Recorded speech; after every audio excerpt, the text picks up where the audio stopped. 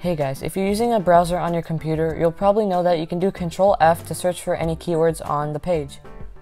And there is also a way to do this on iPhones.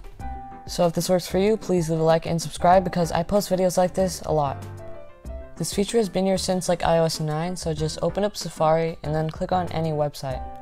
Now it's really simple. All you need to do is just click on the search bar all the way at the top and then search for any phrase or sentence or even just a letter.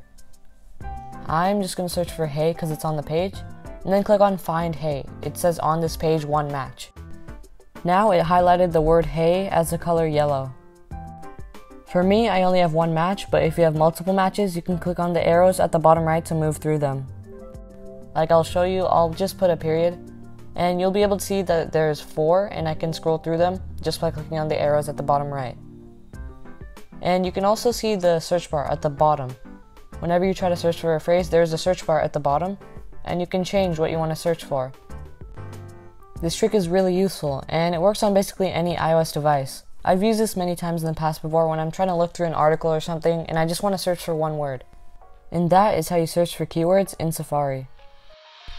Thank you guys so much for watching the video. Please leave a like and subscribe because I post videos like this once a week and sometimes even more than that. Please turn on notifications so you never miss another video.